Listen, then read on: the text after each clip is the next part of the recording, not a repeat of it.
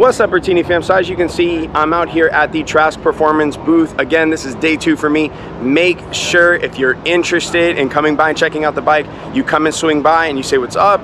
Also, don't forget, Trask is doing free turbo installs. So if you're interested in putting on a turbo kit onto your bike, make sure you come and check them out and let them know that Michael Bertini from YouTube sent you, and they'll go ahead and take care of you. All right, now staying within the theme of turbos, which we're gonna be discussing a lot this week with Trask Performance. They've been giving me access to a lot of exclusive content here. Make sure, if you have not yet already, hit that subscribe button. You hit that subscribe button right now. This way you can stay up to date with all of my future content. With that being said, go ahead and roll the intro.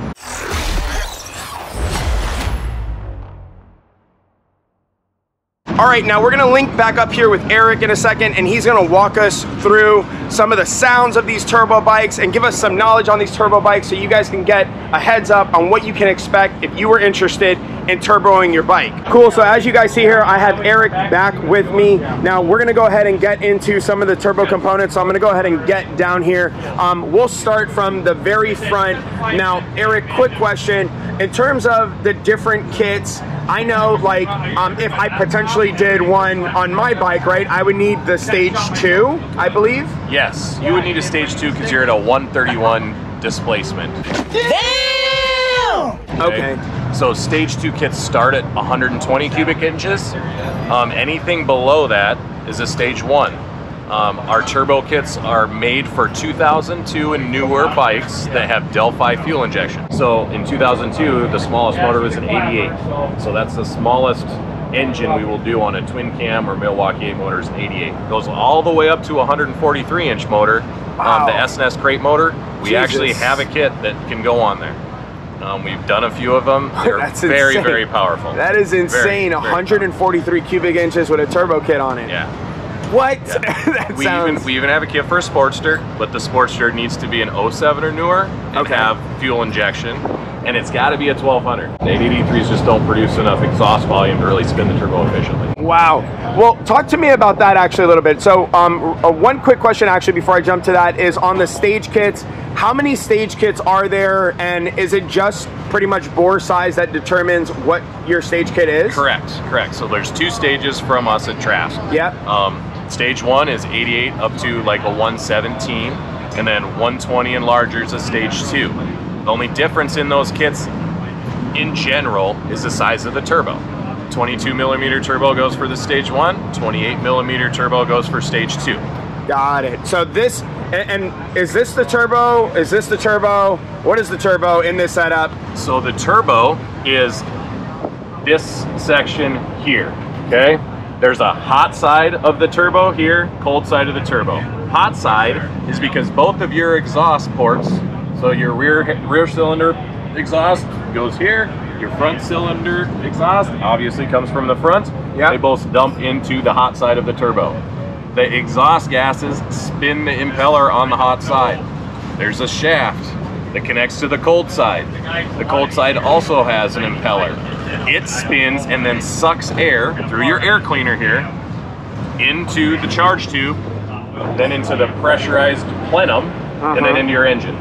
And so is that why these turbo setups are called forced induction? Correct. It's literally forcing the air into your motor. Correct. Got it. Okay, and now talk to me a little bit about the sound. So, because a lot of people say that jet planes sound like these bikes, right? You start up these bikes, it sounds like you just started up a jet plane, right? And for a lot of old school car guys like myself, that's the appeal, is that sound. You know, you start up, it's like, ooh, I'm in a jet now, you know? And so talk to me a little bit about those sounds. Is what's making that whining sound? Sure. It's an impeller. Okay. So a jet engine, if you've ever seen one before they start one, like on a tarmac when you're walking to your plane. Yeah. I'm from a small town. Yeah. You have to walk outside to our planes, right? So if you see, there's fins in there. Yeah. Okay. When those fins start spinning, they make a sound. It's the same thing in here. There's actually fins that the exhaust is spinning them. Okay. So it's going to create a whining sound, and you're also going to get some from the front because it also has impellers. That's why the pitch kind of gets higher as you rev it up. So it's just an impeller sound. That's all it is. It's just air. Now question, what is this thing right here, and why do sometimes I see fire coming out of some of these. Okay, this is a wastegate. Okay, what this does is it dumps the exhaust gases once this is spinning at a certain RPM. Okay, so it doesn't overboost. So the wastegate, along with the blow-off valve, regulate how much boost pressure is going into the engine. So the exhaust is coming out of here. So when you see flames coming out, it's the same as it would be coming out of an exhaust pipe. As you can see, it's connected to your rear cylinder head pipe. That's right. Yeah. I see it. It's coming out from here and then here. Man, that is crazy. It looks like, and it's hard to put into words. Obviously, I'm hoping that people come and visit you guys while you're here at Daytona Bike Week and at any of the future places that you guys go and do shows at. But seeing these things in person, like it's hard, it's difficult to put into words that like all that is here. And so I'm assuming your R&D process to have had to create this, like it must have been absolutely insane. Yesterday we were speaking to Nick and he was saying like how he even started the first one. Right. I can't even imagine at like this level what it took for you guys to get to this point in R&D. Sure. And a lot of it is based off Nick's original kit that he's done. It's just been improved on over time. Even 8 years ago when I started here, the plenum was a lot different than it is now. We were actually welding aluminum pieces onto the plenum. Now everything is machined. It's all connected by fasteners. It's all O-rings. Like it's come a long ways in even just 8 years. Yeah, this to me, and so one thing I was talking about with Nick yesterday is like the engineering and innovation behind it. It's like, you know, and Nick was sharing with me, he goes, look, I produce cool shit that I like. If I don't like it, it's not going on a bike. Yeah. You know, and for me, that's a big deal, because when you see stuff like this and the innovation that goes into it, it's like, man, you could see that somebody actually put thought. Like, it wasn't like, oh, I want to make something that looks really cool and that's it. Right? There's a lot of thought and engineering that goes behind creating like top quality pieces like these. Yeah. Very cool. Now, the different exhaust options, talk to me about that. So I know when you and I spoke, potentially, you know, going with a kit, right, myself, I was like, oh, you know, I want a pipe that comes right out here and goes straight down, right? Because potentially, and I'm not going to give away any hints, but I might be going to mid controls at some point, right? And so I spoke about that because I like the look. I want the most sounds out of it, if you will. Right. And so talk to me about the different exhausts that you guys offer, because a lot of custom exhausts you guys have that you guys can do. Is there any one exhaust that's like better for if I wanted all of the loud sounds and stuff? It all depends on what's going to fit the bike. There's no real better exhaust, okay? We offer multiple different kits. A lot of them are to solve problems. Our most popular kit is our straight out the back. It's our OG kit is what we call it. The OG kit, Comes with either single side or a dual. A lot of guys have cutouts in their bags. Yeah. All we're doing is solving the problems with the cutouts in the bags. It's a very traditional look. It's not something really obscure. Yeah. A lot of guys want a bike to be a sleeper look. You know, the sound kind of gives it away, but overall, if you're not on that side, hey, you know, it's just fun. Yeah. Everybody's having fun. Yeah. You know, some of the other kits that we've come up with, it's because stuff that we've done on custom bike builds, because we build a lot of custom bikes. Yeah. And people see them, and then they want them themselves. Yeah. This is a very good example of it. This particular kit was built specifically for our Assault series. As of today, I have sold 2 of them at the show. So we don't bring very many. These take about a week to produce, because it's one guy literally sitting down and hand doing this whole kit. Yeah, I'm hoping this comes out in the video, but the welds on this thing are like, I mean, this is art. Like, the way that I see this, you know, these different welds here, this is like artwork, and I'm hoping you guys can appreciate the quality in the video on these. I mean, this is just really, really nice. I love the carbon tie-in. Obviously, I know everybody has their own personal preference and taste. Like you said, the biggest kit that you guys saw, the more common one is the OGs, right? Because I know a lot of guys want to fill up their bags, right? And so that makes sense. And then, so how many different, aside from getting into like these custom, like this kind of work, right? Because stage 2, I'm assuming there's a lot of custom that goes into a stage 2? There is. Most of the actual kits that we have can be stage 1 or stage 2. Oh, really? Yeah, it's the same. Oh, so you can custom. Same design kit. Yeah. It's just using a bigger turbo. In our stage 1 kits, you can get kits that are actually internally wastegated. When we get the turbos from Garrett, they have a wastegate built in already. These are Garrett turbos you're using? Yeah, we're using Garrett turbos. For those of you guys who don't know this from the car world, the automotive world, Garrett literally makes the best turbos. Obviously, I'm giving my opinion now on these things, but coming from the car world, if you look at some of the highest end cars, Garrett is providing those turbochargers. So that's a big deal that obviously that you guys are using that kind of quality on these builds. It's not, you know, some rinky-dink knockoff, you know, turbocharger. This is top stuff.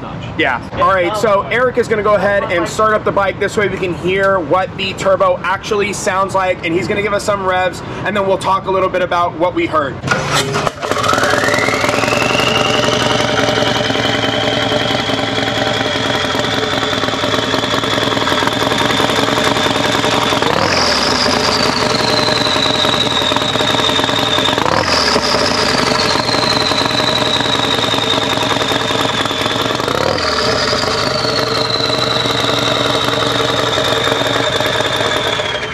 One, that sounded completely badass. I don't know if I'll ever get the Kool-Aid smile off my face every time I hear a turbo bike. It's just like, it's next level. Talk to me a little bit about what we just heard, the sounds of the bike. On idle, when it's just sitting here and we start it, you're hearing the turbo spin. It's not doing anything. It's not going to create boost. I can crack the throttle all day long. It's not doing anything. Yeah. It's just acting as an exhaust system, because that's all a turbo is. It's a mechanical exhaust system. To create boost, you need to be under load. Okay. If you've ever ridden in a diesel pickup or a semi, or been next to a semi when you start going up a hill and you can hear the turbos spooling up, it's because the engine needs power. So we can make that same thing happen just by giving it throttle and demanding power on our own to create boost and give you that performance that you're looking for out of the Harley. So question, turbos need to be under load in order to build what's known as boost. Correct. Got it. Now, how many pounds of boost are these bikes typically running? Do stage ones run different amounts than stage two? No, we run 8 pounds of boost for 91 octane gas on stage 1 or stage 2. Now, if the engine's built properly for a turbo with forged pistons and made strong, you can run additional boost. At some point in that equation, you're going to need to introduce race gas, because if you run the 91 octane, the engine will detonate. But did you die? So it's a fine line. 8 pounds of boost on pump gas. I have customers that have over 100,000 miles on their bikes. Holy crap. And ride cross country. It's not uncommon for our customers at Sturgis every year to either be going to the East Coast or the West Coast. They literally jump on their freshly turbocharged bike and ride across country. So a lot of people that I meet with that have turbos, y'all's turbos on their bikes, I've met with people who have like 40, 50,000 miles. So when you say 100, it's very believable, at least to me, because I've met people who are like, they literally ride across the country. You know, they have the nice cushion seats. They're not running, you know, performance bagger seats, right? But they're running the nice cushion seats, and they'll go all the way across from Florida all the way to California and back with a turbo on it. It's like, so it's very reliable as well. It's as reliable as you maintain your motorcycle. Wow. Those same customers, if they didn't have a turbo on their bikes, would be running the same amount of mileage. Their bikes are beautiful. They change the oil. They're doing all the right things. Your motorcycle will run indefinitely as long as you take care of it. Granted, there's things that break. It's made by human, everything will break. But as long as it's properly maintained, it'll run a long time. Turbo cartridges don't go bad. You know, only things that are going to hurt them are contamination or excessive heat. So in lieu of those two things, obviously that guy that has 100,000 miles on his turbo, he's never changed a cartridge. Never. That's awesome. So now let's talk pricing on these kits. Let's talk pricing on stage 1 kits. Let's talk pricing on stage 2 kits. For a stage 1 kit, assuming they do not have a big bore kit, what is a turbo kit going to cost from an investment standpoint onto their bike? Okay, so first off, I'm going to say every one of our turbo kits needs to have a Thundermax ECM. Okay, if you already have one on it, awesome. You don't need to rebuy it. Okay, it's on the bike. If you need to buy it, they range from $989.95 up to $1,088.95. Our turbo kits range in price. Okay, they start at $55.90 for either our Fury kit or the OG kit without the dual. Okay, if you want to add the dual to the OG kit, it's $499. Then from there you go to our Assault turbo kit. It's $66.80, and the Typhoon is $6,900. The only reason those two kits are more expensive is they come with the external wastegate, the tile wastegate, and they're custom made, so they take a little more time, a little more materials to make. So they all produce the same amount of power though. That's one thing. There's not one kit that's better than the other. They're all equal in the amount of power they produce. So you're telling me that for under pretty much $7 grand, especially if you're getting an install here at Daytona, sure, which you guys are doing free installs. Correct. So just moving away obviously from the loud sounds of Daytona Bike Week. So you're telling me that for roughly $7 grand, because they're getting free installs here at Daytona, or less actually, or in that ballpark. In the ballpark. They're getting free installs here at Daytona, that they're going to make the same power that's pretty much my bike makes. At a 131. That's with crazy. all the reliability of a stock displacement. Because as you go bigger, stuff wears out faster. Yeah, exactly. It's very true. So, one, that's absolutely mind-blowing. For many of you out there who don't follow all of my build content, I always state in a lot of my videos, if I can go back from the very beginning, if somebody said, Michael, if you had a blank slate, how would you build your bike, right? Given after all the work that's been done to it, I always say, I would have taken a stock 114, right, bike, and I would have just hit up Trask, and I would have got a turbo kit put onto my bike because of all the time and labor in building a motor, shop fees, the whole nine. Exhaust. Air cleaner, tuner. Oh yeah. You can do it. I mean, a lot of our customers that have been following us for a long time, they show up, they might have had the bike for 6 months. They show up with a completely stock bike because they know better. Yeah. They're like, oh, you already told me once. I already made this mistake. Yeah. I mean, you're getting a 40% increase in power by spending more or less $7,000, let's just say, is a round number. Okay? That's crazy. Spend if you want to put on, sound, just exhaust, air cleaner, and tuner, you're walking out of the Harley dealership for $2,000, $3,000 yeah. to get 10, 15 extra And horse. that's even depending on the exhaust. Yeah. Because, you're getting, I'm not going to name any brands out there. But well, our exhaust is $1,000. But let's say you didn't do this. Let's say they were like, oh, I want, Joe Schmoes, right? Which is marked up insane, right? At $1,900, for an exhaust, right? And then now you need a tuner and a cleaner, and maybe you want to stage 2 and get a cam. Now you're at three. The same amount of money. Exactly. Yeah, you're up there. And so for those of you who don't know how much money I put into my motor build, my motor probably has at least, I know just when we put on the kit, you're looking at about close to 10 grand. Then with all the extra work that I've done to my motor build, you're probably closer to around 13 or 14,000 to where my bike sits today. That's crazy. It's crazy. And it's not for everybody, but it's an option. Yeah. It's an option you should explore just so you know what you're in for. Yeah. We're at Daytona Bike Week.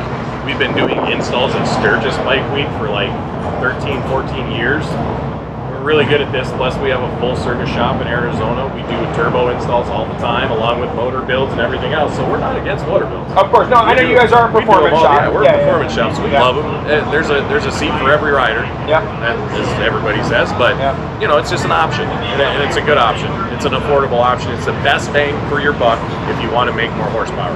Cool. Increasing 40% over stock, just 8 pounds of boost on pump kits. That's crazy. And then too, at least for me, and I was sharing this with Nick Trask, for me, turbos that's why I like my car's turbos too. Right. It's a very visceral, it's a different experience. Yeah. And then two, the power from all motor versus a turbo, it feels very different. It's way different. As well. And it's a really cool feeling. You almost feel like you're in like a video game or a movie and you hit like the nitrous switch, and it's like, oh, It's very, very different. I ride a naturally aspirated bike. I love it. I love the sounds. It's just the nastiness of it.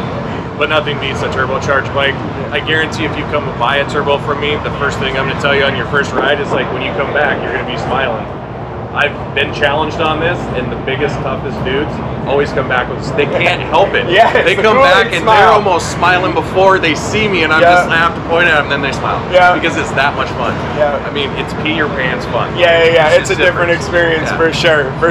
Okay, now, so that's stage 1. Now, what is the stage 2, assuming that they have a big motor bike, what is the stage 2 going to set somebody back Sure. for a turbo kit? So stage 2 starts at $7,650 for either the Fury or OG kit, $7,800 for the Assault kit, $8,080 for the Typhoon, and the kit that we saw on the Assault bike, the stainless steel TIG welded all fancy, that's the Assassin kit, that's $10,000. But that is, let's say, you know, somebody's watching and they are the, look, I want the best of the best, meaning the highest quality, you know what I'm saying, like the highest level of customization. I want the all bells and whistles version.